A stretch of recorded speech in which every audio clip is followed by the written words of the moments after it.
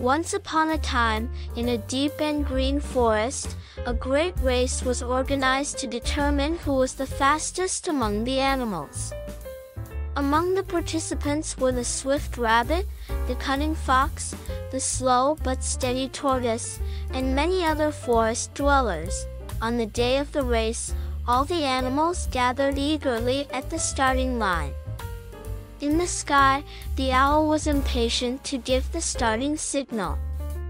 "Ready, set, go," shouted the owl, and the race began. The rabbit immediately darted ahead. "I'll easily win this race," he thought. However, not long after, he decided to take a break under a tree because he was so confident in himself. "If I run this fast, the others won't be able to catch up to me," he thought as he drifted off to sleep. Meanwhile, the tortoise was moving slowly but steadily. Along the way, he greeted other animals, smiling and saying, "Hello." The tortoise had no expectation of winning the race, but he was giving his best effort. On the other hand, the fox was devising a different plan.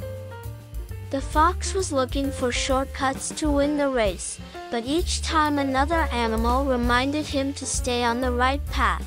As the sun set, the animals were still racing. When the rabbit woke up from a long nap under the tree and realized that the other animals had already passed him, he was surprised. He immediately started running, but it was too late. The tortoise, with determined steps, was nearing the end of the race.